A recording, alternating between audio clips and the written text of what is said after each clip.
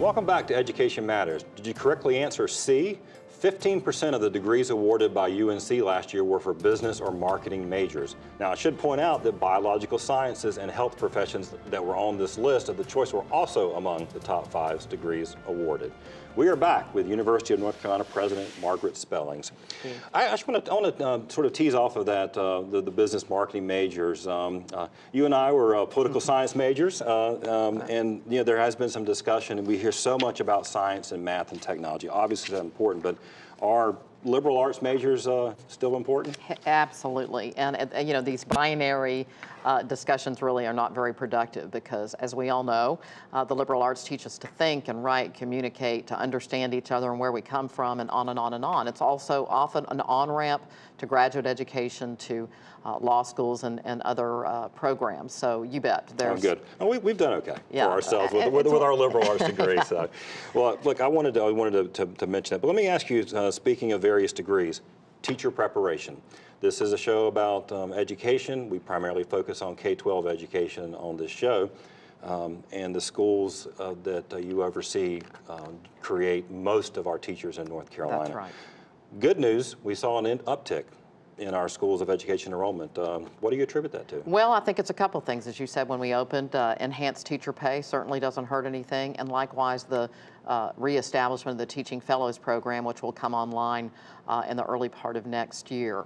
And I think incentives for teachers and young people to go into teaching are certainly in order. But sadly, we still need many more than we have enrolling. This is a state with a growing population, a rural population, a diverse population, and we need to make sure that we have great teachers in every one of our school districts.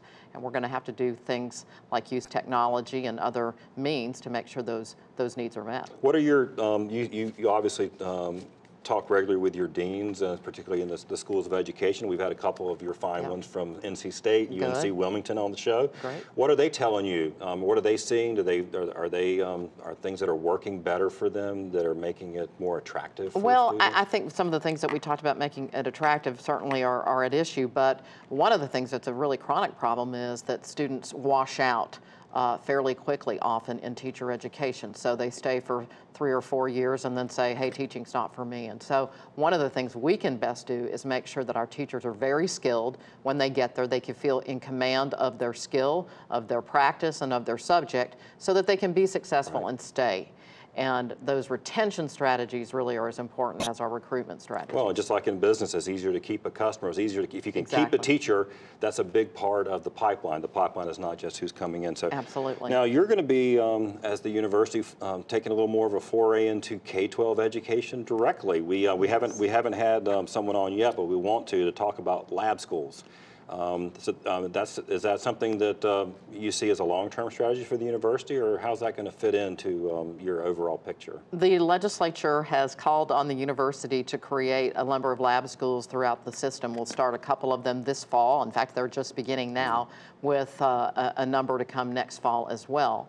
And the theory of action behind it is really very, very good, and that is that we need to make sure that our teacher candidates have real-time preparation where they can meet those challenges immediately and really get that practice. Secondly, it also allows us to really,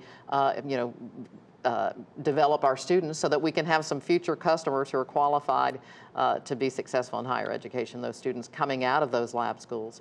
And it allows us really to give back to our communities in very important ways. These are often low-income, at-risk students, and that's where the lab schools are. So we're excited about it. Yeah, we're looking forward to learning more about it and seeing how they work. I mean, we certainly, like you said, there's great need always need for innovation and trying things new. So, exactly. Now, you mentioned about giving back to the community. University of North Carolina, overall, all of the campus, it's a major economic driver. I was looking at some numbers. I think I'm actually going to mention some in my final word. But how important is this university system to the future of our state and really the health of our economy? I like to think that it's one of the state's most important assets, maybe the most important asset. I mean, if we are in a global knowledge economy, we're in the knowledge business. And we know that far too few of our citizens have the requisite amount of post-secondary education to be successful in the workplace. And our mission and our aim is to change that. We are an importer of talent right now that's served us well. We're a growing, vibrant, economically successful state right now, but we need to make sure that we're educating our people to very high levels. What else, you mentioned the tuition sort of management control. What else is the state, what else is the university looking at to make college more of a reality and accessible to more people in North Carolina? Well, we need to make sure that students are very efficient in how they complete college. What we know from the research is that students often take too long finding their way. So they're taking too many credits. Obviously that costs them money and extra time that they don't need. So we need to make sure that we're helping students get on a very direct path to a credential as quickly as possible and as affordably as possible. We also need to make students aware of their financial aid options and responsibilities early on. We need to have good advising and counseling available to them, the various support services, especially for those first-generation students. And we can do all of that. Are you bullish on this, the North Carolina Promise, the effort for, what is it, Western Carolina, Elizabeth City State, UNC Pembroke? That's right. I'm very excited about it because I think it could be a real game changer. We are a national leader in this. You know, our Constitution calls on this state to make higher education as free as practicable, and $500 a semester is pretty darn close. So I'm excited to see what it's going to mean to those institutions in particular, but most importantly to the students who will receive that benefit. And I commend the legislature to provide those levels of investment to make that real. So what's the most important thing that the university needs from the state? Support, confidence, autonomy, the ability for us to really raise issues, policy issues, and allow us to develop that human capital that we all want and need to make this a great and thriving place to do business and to live and thrive. Great. Thank you so much for being here. As you know, I am not impartial when it comes to the University of North Carolina. So we appreciate it. Pleasure to have you on, and we'll have you back on again. Go Heels. Thank you. After the break, this week's Leadership Spotlight.